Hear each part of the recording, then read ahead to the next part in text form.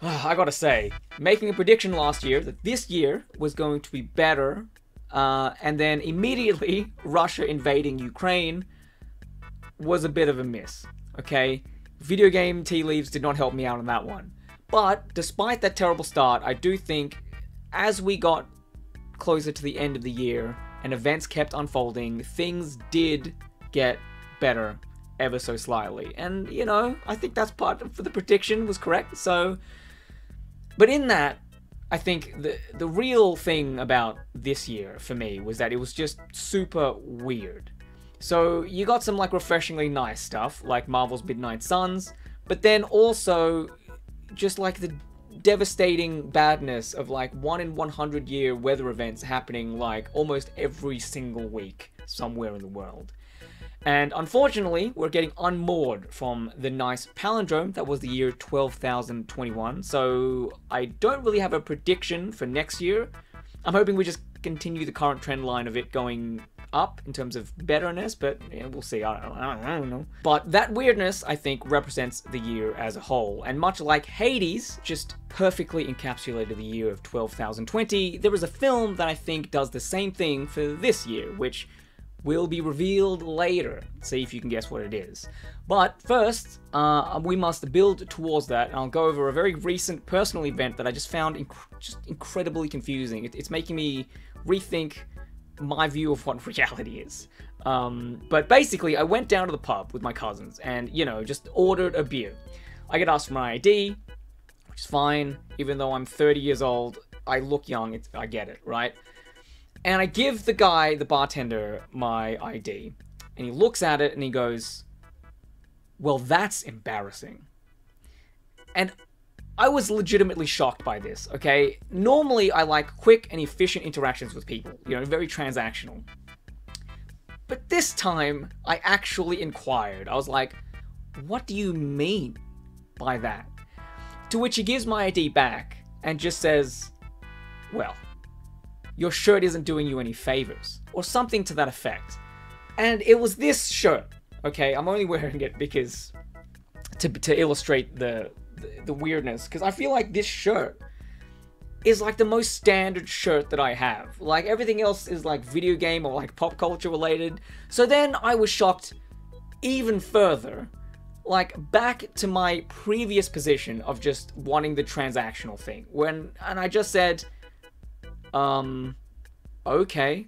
And then I just waited. I just waited for the rest of the IDs to be checked and for me to get my beer. And then I paid and then I just left. And it's just super confusing to me, right? Like, is this a normal thing? Right? This has never happened to me in the last 30 years. And what I know of interactions with people, and I understand customer server interactions can be a little bit just inhumane and potentially, you know, hostile, given, you know, this video I made on Papers, Please. But I feel like it's a whole nother thing for a bartender to put down the person that's there to drink booze. Look, it could be that this is just what happens now, okay? You just go out into the world and then someone just berates you for no reason. And it's like, it's not even just that it was a put down by a bartender, but like I asked a question to which there was no legitimate reply, and it was basically just another dunk. And I'm like, okay, I don't know what's happening anymore. I don't know if social interactions are a thing that exists, if etiquette and all that, like societal norms, are there anymore, right? Basically what I'm saying is that I really feel like I need to eat a bagel right now, okay? I have no idea what's happening. So let's continue on with that thread and look at the rest of the year, the rest of the attention of this video. Alright, so you remember at the start of this thing where I was mentioning that Russia invaded Ukraine. Bad start to the year, but as the year went on, one of the, I guess, the silver linings to that invasion is that Russia has been shown to be a bit of a paper tiger, which is good. But they've also did it, and I think, in really bizarre ways. The most peak of this was within a month of the invasion, and they basically just had this massive, giant military convoy that was just sitting there on a road going into Kiev. And it's just like, what's happening? Does this make any level of sense for a military invasion? Even one that's going poorly? Does this make any sense? Oh, and did you know that this year was meant to be the year that we got Advance Wars Reboot Camp? Which has essentially just been delayed indefinitely. I assume until the war is, like, over. Like, has that ever happened before? For, like, a video game publisher just hold a game based on a war for that long? Like, it doesn't actually feel that weird. I just wanted to bring it up to segue to video games and, you know, what happened this year. And we had a release of a bunch of really high-profile games in Elden Ring, a really well-crafted lore delivery system, God of War, really well-crafted dad simulator, and a personal favorite of mine, Xenoblade Chronicles 3, a really well-crafted midlife crisis story starring a bunch of teenagers. That is also probably like the most socialist game possibly ever, at least one that I've played. But additionally, just for my own personal tastes, the resurgence of tactics games this year has been absolutely delightful. You've got Triangle Strategy, a really well-crafted democracy advocate, Tactics Ogre Reborn, and Mario and the Rabbids coming out, both of which I haven't played. So we'll move on from that. We also had Marvel's Midnight Suns, a mostly well-crafted superhero friendship, deck building, turn-based tactics, and plant foraging simulator. It's a really weird one, like I said at the start. None of it should work, but somehow it does, and I like it a lot. It's probably going to be the next video that I release. Triangle Strategy, by the way, was nominated for Best RPG. Probably, like, the least important aspect of that game. But then it didn't even get nominated for Best Strategy Game, which it is something that the game absolutely excels at and is, like, the major focus. And I don't understand. Okay, Game Awards, continue being the most looked at, and yet somehow the least beneficial thing to the medium that we currently have. Oh, and I think it would be remiss of me not to mention this moment that happened at the Game Awards, where some random kid just gets up and starts spewing some nonsense about Orthodox Rabbi Bill Clinton. Yeah, this is a totally normal thing that happens at award shows. Abruptly, we're going to be talking about anime now for no particular, because I just like anime, okay? Most of the year is really good, but one thing that is definitely weird within anime was this year was when Attack on Titan was meant to end with its final season, well, part 2 of its final season, and as you kept watching it, and as you get closer to the end, there was just this sense that, man, there's really a lot of stuff that, like, hasn't been addressed, and they only have, like, 2 episodes to go. Is this really the final season?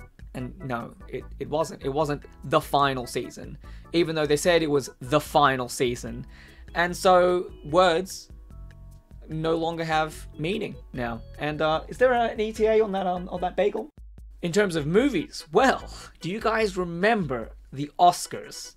A totally chill and normal award show that didn't at all absolutely consume social media and the news cycle for days. Now, I don't really want to talk about movies in general, except to say that Phase 4, I guess, of Marvel was, like, super weird, but, you know, whatever, who cares?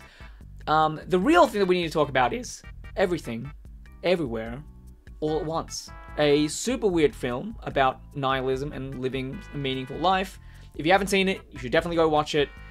And if you have watched it, you're probably going to be picking up some of the references and things like that that I've dropped. Well, like, there's been one reference, but you probably understand a little bit more of my reading of this year, because this is that thing that I mentioned that I think just sums up the vibe of this year, is Everything Everywhere All at Once.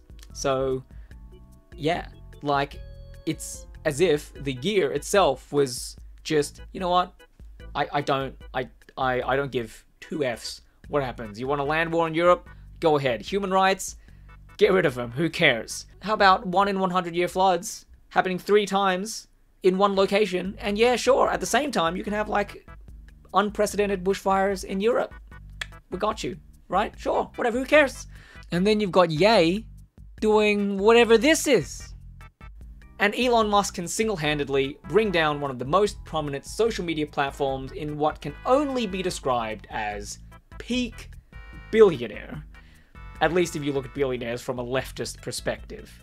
And on that note, do you remember how last year Jeff Bezos used $5.5 billion to sort of, kind of, go into space for like 10 minutes? Like, part of the reason that last year, 2021, was terrible and why this year, 2022, after death of Christ, is better is like, do you actually think what Jeff Bezos did actually did anything for humanity and like our survivability or anything that he espouses, right? I mean, it was a tremendous amount of money expended for the frivolous enjoyment of a few people, but this year we had the full deployment of a profound technological achievement in the James Webb Space Telescope, something that will end up costing $10 billion over the project's 30-year lifespan, but it's something that we all benefit from, not only in terms of these beautiful images, but humanity's understanding of the universe will increase too.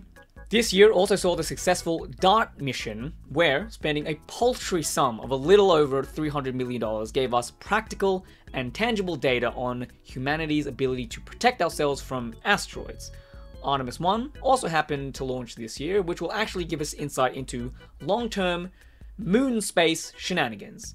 And remind me again what the billionaires did with their money? A joyride? Buying Twitter? I love that this is what makes sense under capitalism.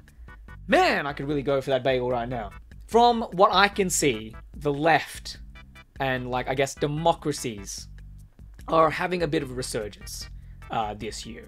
What with essentially a win in the US midterms, Lula winning in Brazil, the absolutely shambolic performance of the Tories in the UK. I mean, their Prime Minister being outlasted by a head of lettuce. I mean, I think it just goes to show that the fact that that was even contemplated as a thing that could happen shows just how bizarre the year was. We also had 9 years of right-wing coalition rule ending in Australia, and to me this is quite significant as someone who lives in Australia, because it points out that, hey, maybe the rest of the population are finally cottoning on to the fact that previous government were just absolutely terrible. And it goes to show that the media concentration in this country is the stranglehold that they had on like the information seems to be completely ineffectual if we look at the federal election and the recent state election in Victoria. So that's pretty cool. Just this month, this new government, this new Labour government, recalled Parliament from their usual holiday that they have this time of year to try and get a new bill passed. Right? And to me, that's almost completely absurd for a politician to be like, yeah, you know what? I'm going to sacrifice this holiday that I have in this position to govern the country. And that's the thing that happened this year. And that was cool. And it was like, and because of 9 years of the coalition being in power, that was just, the status quo just shifted so dramatically that that event, politicians governing, is abnormal. Okay?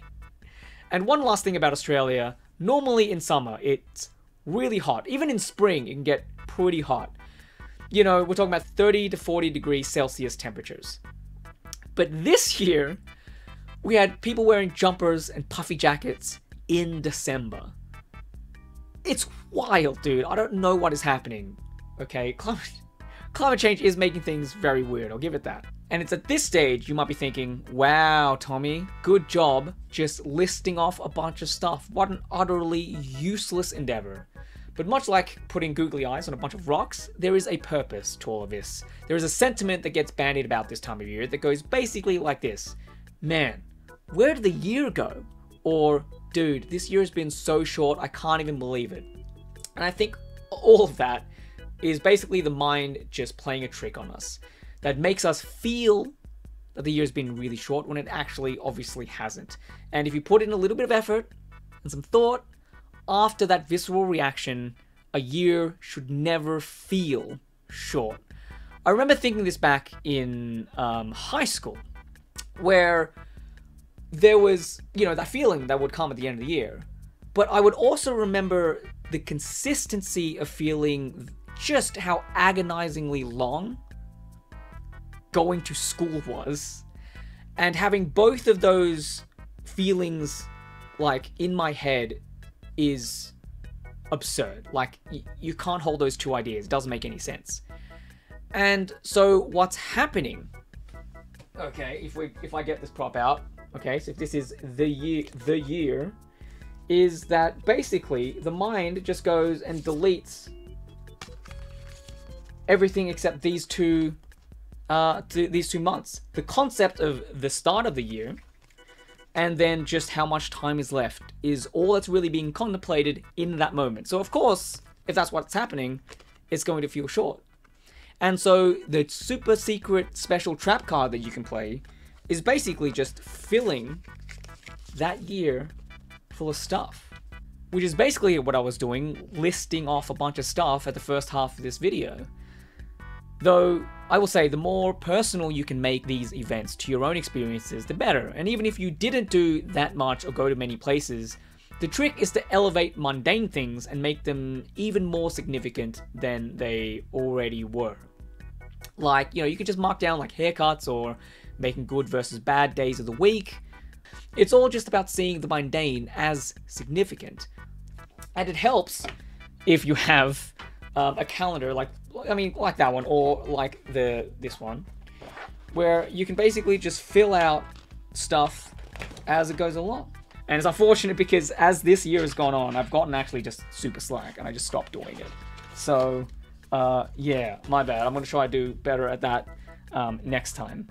But anyway, okay, hold on. Let's knock stuff over. So, basically, what I'm trying to say is that the antidote to that feeling of a year being really short is simply to think about everything that's happened, everywhere it happened, all at the same time.